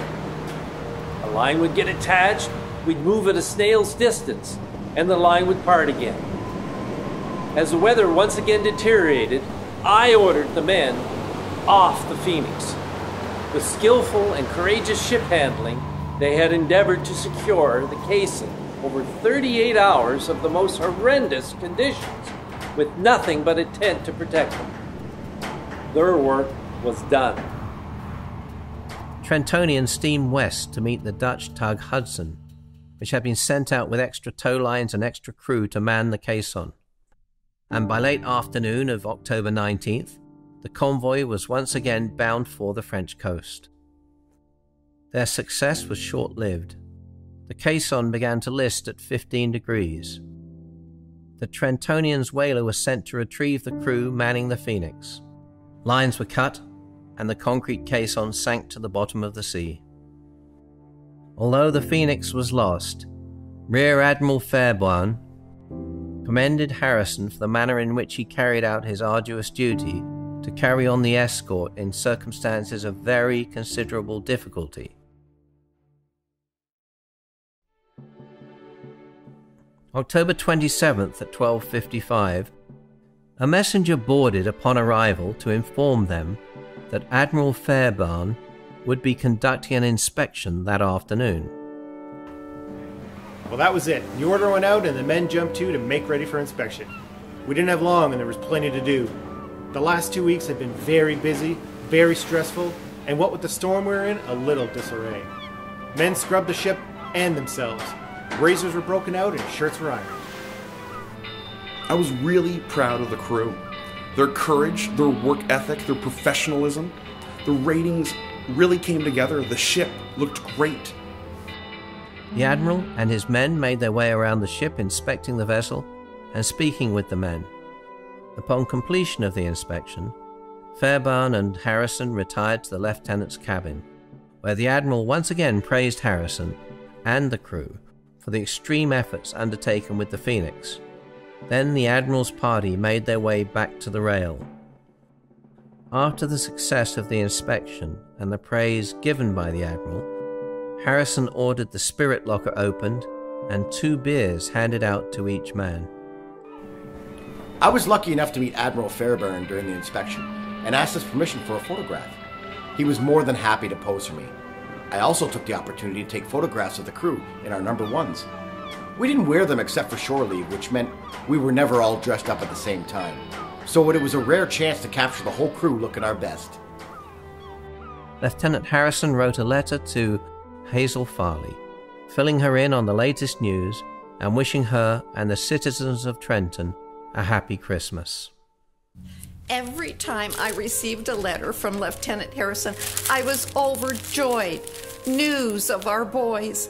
The people of Trenton had done so much for the crew, and those boys were on our minds all the time, but even more so as Christmas Day approached. Of course, I shared it with the volunteers, filling them in on the news. With my last letter, I had included a list of things en route from us all here in Trenton. And Lieutenant Harrison told us again we were spoiling them, which always made me smile. He did mention the weather had been a bit miserable and how much the crew appreciated our magazines. And he wished us all a very Merry Christmas. Over the next month, Trentonian would perform numerous escorts across the channel and survived another storm that sunk an Allied trawler, Transvaal, which lost 19 crew members. Also during this time, the Corvette Shawinigan was torpedoed by a German submarine and sank. There were no survivors in her crew of 91. Trentonian was stationed in Milford Haven. These escorts would travel around the southern spur of the English coast, between the Bristol Channel all the way through the Strait of Dover to the Thames estuary at London. One might think this was safer than a channel crossing, but the area was still incredibly dangerous. Enemy E-boats, aircraft, and of course German submarines were still active in the area. Coastal travel also presented its own challenges to the ASDIC operators. Oh, it was like nothing out in the channel, where you'd go for a while without hearing a thing. But the coast pinged out false positives everywhere. Wrecks on the seafloor, rock spurs coming off the bottom, shifting layers of water temperature. Luckily, we had a load of experience dealing with false pings. It really kept us operators on our ears, so to speak. On December 16th, several parcels had arrived for the ship, including one very large crate. We could hardly believe it as they lugged the crate up onto the deck. The men crowded around to see. Harrison was there too, the wry smile on his face. I think he knew. As the lid was pried off the crate, I heard a cheer go up from the men around. It was the clothes washing machine. You should have seen the shipping manifest. The damn thing had left Canada long before, and then spent many months following behind us to ports all along the coast where we had been stationed.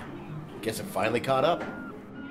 The washing machine had finally arrived just in time for Christmas, and was installed and immediately put to use by the crew.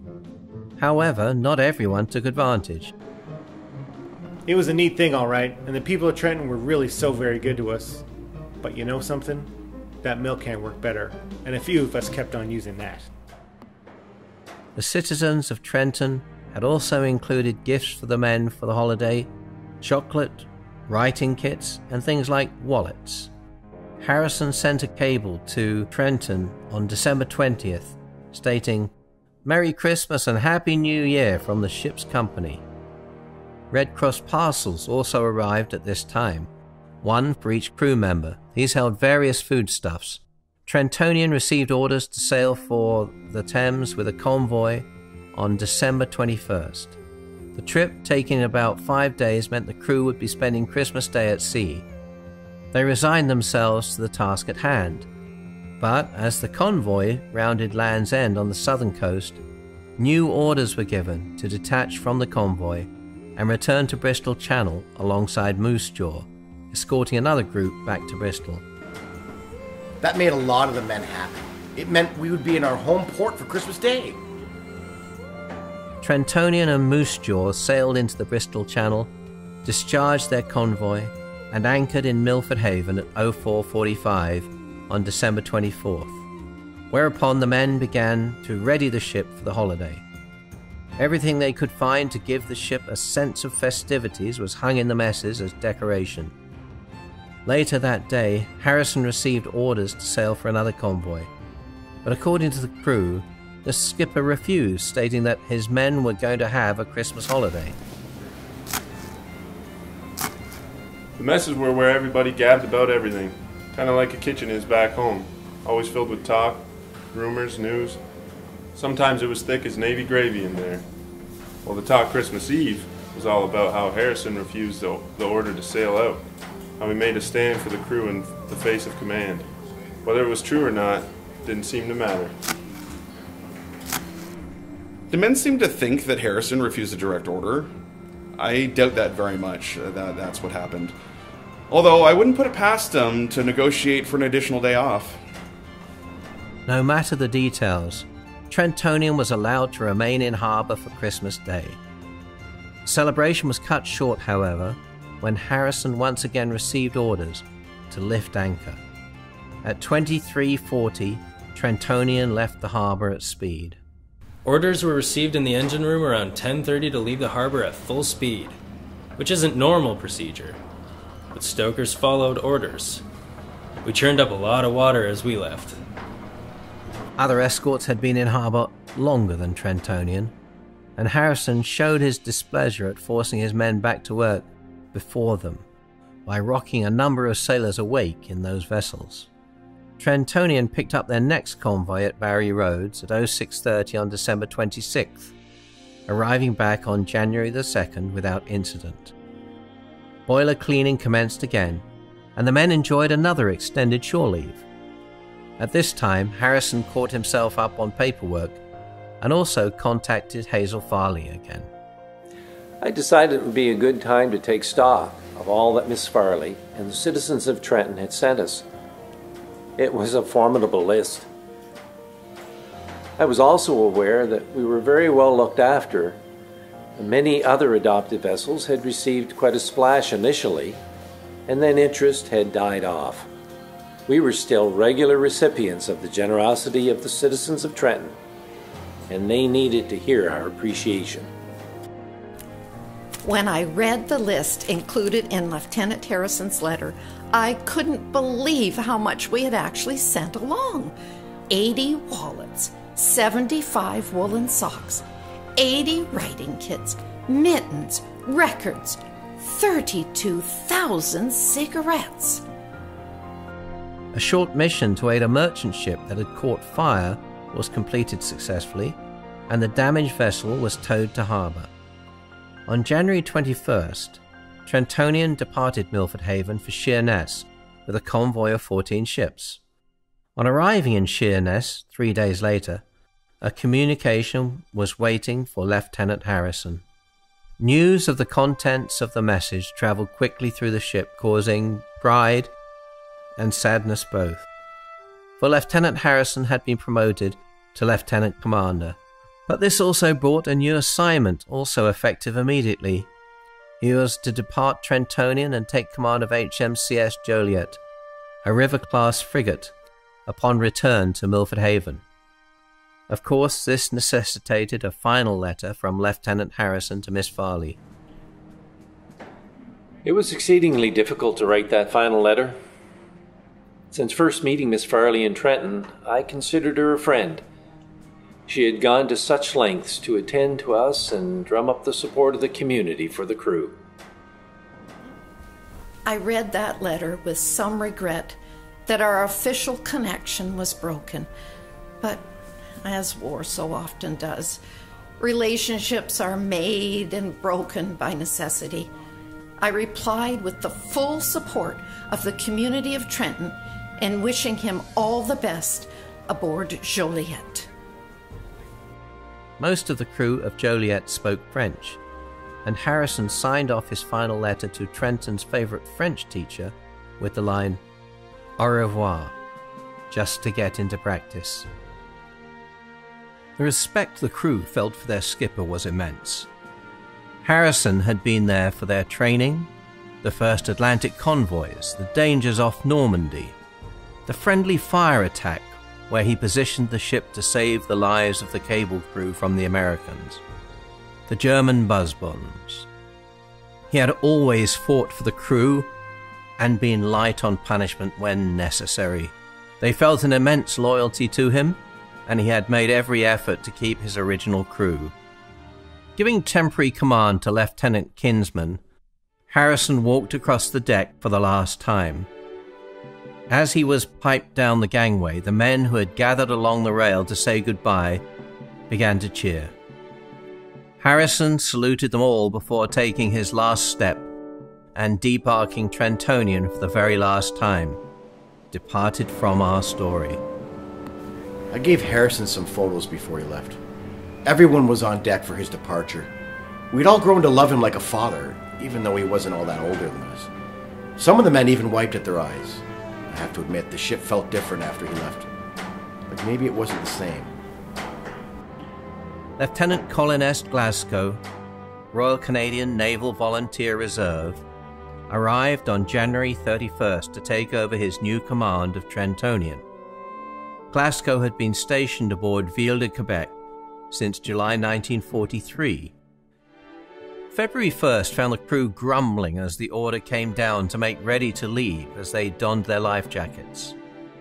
Under heavy fog, Trentonian slipped away from Milford Haven under her new command, leading convoy BTC 56, and returned to Milford Haven bearing another convoy alongside HMCS Moose Jaw.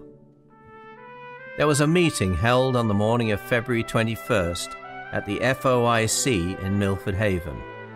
Lieutenant Glasgow and the skipper of Moose Jaw were informed that an escort was needed that only required one ship. Both men offered their vessel for the mission, and after some friendly debate, it was decided that a coin toss would determine which ship performed the escort. Glasgow won that toss, and so returned to Trentonian to order men to stations to get underway. There weren't many of us that liked that story. I don't know who brought it back to the ship, but, well, we'd been here all along and had nothing to prove. So our commander wanted to stand out, maybe? I don't know. But really? A coin toss? Bad. Bad. Bad. You don't do that in these situations. A coin toss? It's like thumbing your nose at fate. I have to admit, it did give a bunch of us an uneasy feeling. Lieutenant Harrison wouldn't have done that, I'm sure of it. Trentonian departed Milford Haven and joined her charges at 17:30 in the Bristol Channel on February 21st.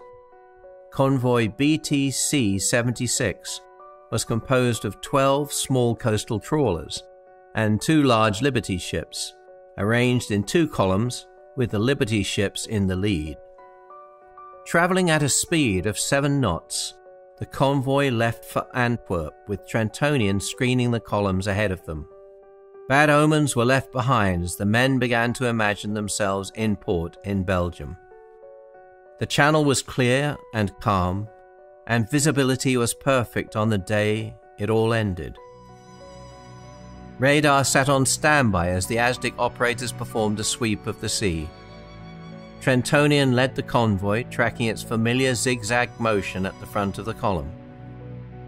The afternoon watch had just taken their stations with lunch in their bellies. The forenoon watch had just finished their midday meal and were relaxing below deck. Gordon Gibbons was in the communication mess. I had just laid out on one of the benches in the mess when I felt it. The whole ship rumbled as a shockwave ran through the water, and it was close. U-boat 1004 was a Type VIIC 41 U-boat, built for Nazi Germany's Kriegsmarine for service during World War II. Part of the 11th Flotilla, it operated mainly in the North Sea and against the Russian convoys in the Arctic Sea. Trentonian's convoy was sailing directly through its southern waters. The German communication officers would have heard the convoy from miles away. At 13:20, under a clear sky, a massive explosion shredded the calm of the afternoon. The SS Alexander Kennedy. Flames and fragments flew through the air. She had been torpedoed. Lieutenant Abbott had just taken command of the afternoon watch. He immediately ordered all watertight doors sealed and called the men to action stations. As he ordered Trentonian turn to port to come around the side of the convoy, Lieutenant Glasgow arrived on the bridge, took a report from Abbott, and resumed the lieutenant's actions, continuing the turn to port. Glasgow sent a message to the next vessel in the column, the Walter Christensen, asking on which side the Kennedy had been struck. The message returned starboard. Trentonian cut their turn to cross through the convoy from port to starboard in an attempt to find the contact with Aztec. Glasgow ordered a depth charge ready as Trentonian passed through the column at full speed, but they had just cleared the convoy as the clock struck 13:30 and a second torpedo found its mark. Just minutes before that second strike, an operator within the U-boat might have heard the whine of Trentonian's engines as she made her turn and sped through the column. The commander might also have recognized this as an escort ship to the attack. Another torpedo was immediately ready, like a Zaunkönig, called a Gnat by the British, short for the German Navy acoustic torpedo.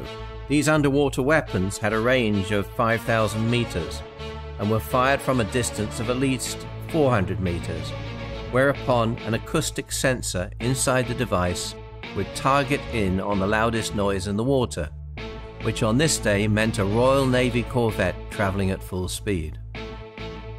A steel door opened, flushing a tube with cold seawater, and seconds later the underwater missile was loosed into the sea. Zipping along unseen below the waves at 44 kilometers an hour, it honed in on Trentonian, and slicing through the water, following the churning sound of the prop, made contact and detonated. The whole Corvette shuddered as water sprayed and torn steel flew into the air. Trentonian immediately listed to starboard. Fragments and shards of metal rained down all over the deck and bridge. The engines began to race. The propeller had been blown off, and the mangled remains of the screw began spinning at high speed, sending a terrible vibration through the ship. Damage to the rear of the vessel was horrendous. The aft guns were completely missing. The entire decking had been lifted by the explosion beneath it, and twisted metal and debris lay all about the starboard side. Men had been thrown and tossed by the blast. Many lay dazed among the wreckage or stumbled on the tilted decking. One sailor had been killed instantly, another decapitated by the blast. One man was missing his arm, another femur had torn through his pants above his knee. Another found himself unharmed but trapped inside the ruined metal of the quarterdeck. Some men had been thrown into the water. The ones who were conscious were thankful to have been wearing their life jackets. Lieutenant Stephen, who had been standing near where the torpedo struck, was now in the water, unconscious, with blood streaming from his head. On the bridge, Glasgow immediately ordered full stop, and Engineer Hindle in the engine room shut it down and ordered an evacuation. Sidney Coates was on duty at the time. There were 3 of us in the engine room. I yelled, "We're sinking, get out!" And we rushed for the ladder. At the top, I saw through the porthole that the deck was already submerged, the ship tilting. We heaved at the door handle, terrified it would break, and we'd drown. But it opened, and water rushed past us as we made the deck. Men moved the wounded to the rails while another crawls through the wreckage on deck to disarm the depth charges. If even one of them was missed, they would explode as the ship sank, potentially killing anyone in the water. Engineer Hindle took stock of the damage. The entire aft of the ship was in ruins and taking on water quickly. Lieutenant Glasgow gave the order to abandon ship at 13:34, just 4 minutes after the torpedo had slammed into Trentonian. This set the crew into motion, acting on training they had first acquired in Bermuda, but perfected in trials since. Lieutenant Abbott grabbed code books and charts and locked them away. Some were affixed to weights and immediately sunk. Others were burned on deck. Wounded men were placed in the whaler. Those that couldn't be moved easily had life jackets affixed and were left. They attempted to save the armless sailor by placing him in a life jacket. But as he entered the water, he slipped out and vanished beneath the waves. On the quarterdeck, men had been desperately trying to free their shipmate from his prison of twisted metal.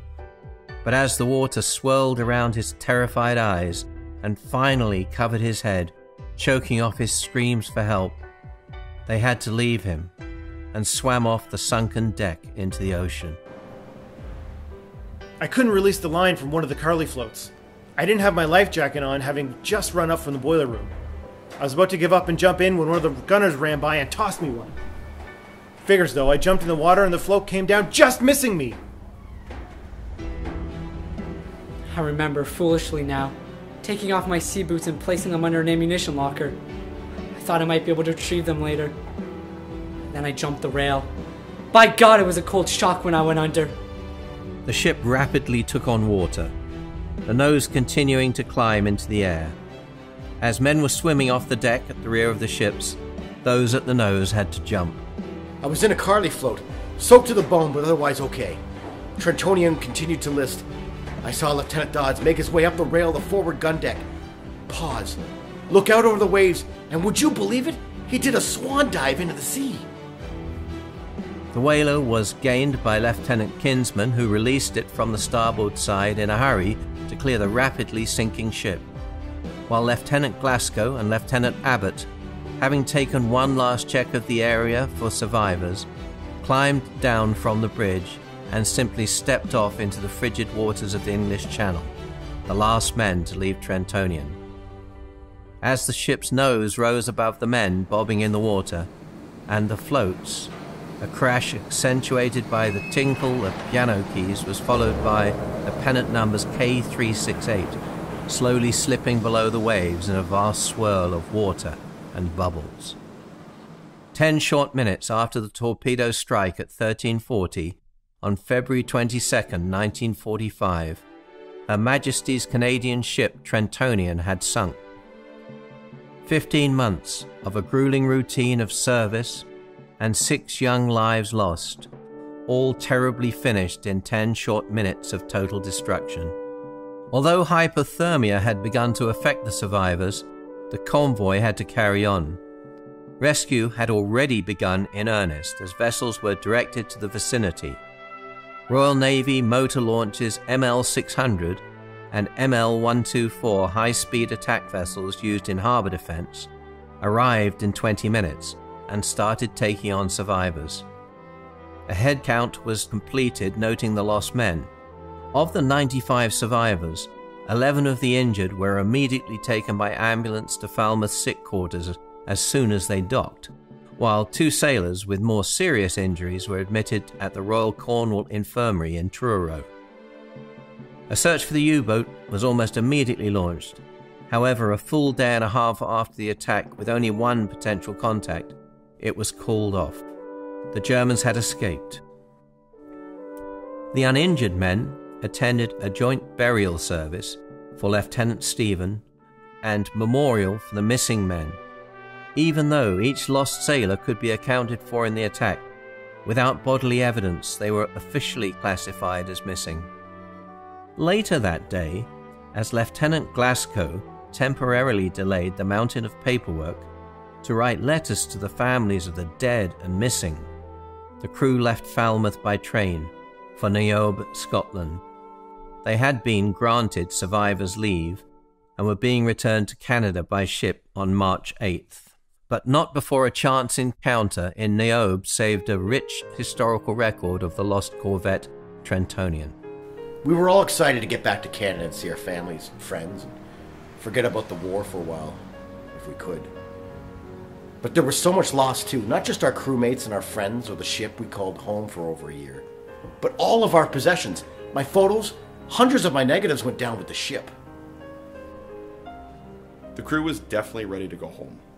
We were wearing ill-fitted clothes and we had nothing to our name except for some survivor pay that was handed out as we left Falmouth.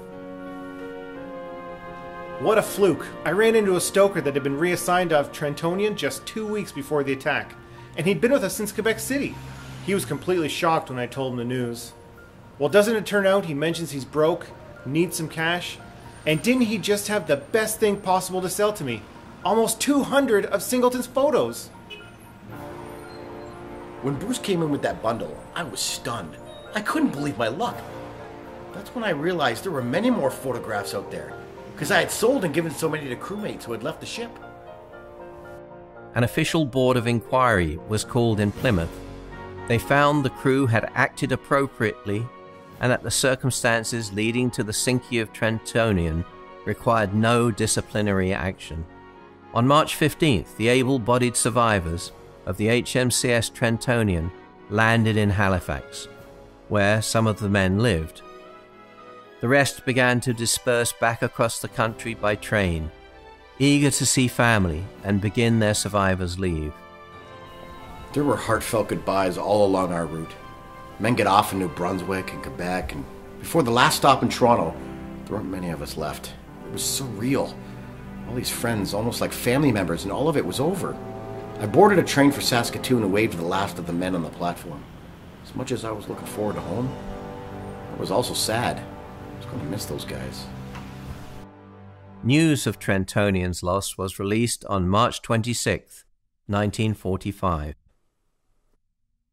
Mayor Corey, Hazel Farley, and the people of Trenton learned the fate of their ship at the same time as the rest of Canada through the official press release. Mayor Corey ordered the flags of Trenton lowered to half-mast to honor the men who had been killed in the attack. Oh, it was terrible news. We had gotten to know them through our letters, a lot of us, and the kids at the high school. It was something you always knew could happen, but didn't ever think about. And then all I could think about was those 6 poor boys and the sacrifice they had made for all of us. Our 6 lost boys. On the morning of March 28, 1945, Mayor H.R. Corey sat down at his desk at Trenton City Hall, holding his first order of business of the day, a letter. He knew what news he was holding. All of Trenton knew by now, but though he hesitated, he opened the envelope addressed to him from the Department of National Defense for Naval Services. He read the official news and the final paragraph. The department takes this opportunity to express its sincere thanks for the kindness and generosity of the good people of Trenton in providing for the comfort and welfare of the crew of this corvette. Mayor Corey set the letter down on his desk and walked across the room. He looked out the windows at the city of Trenton. out past where the flag at half-mast riffled in a strong spring breeze. In Europe, the war was approaching the end. In the English Channel, a Corvette lay ruined on the seabed. But here in Trenton, Ontario, Canada, the spirit of the community and the legacy of a ship named after it remained unsinkable.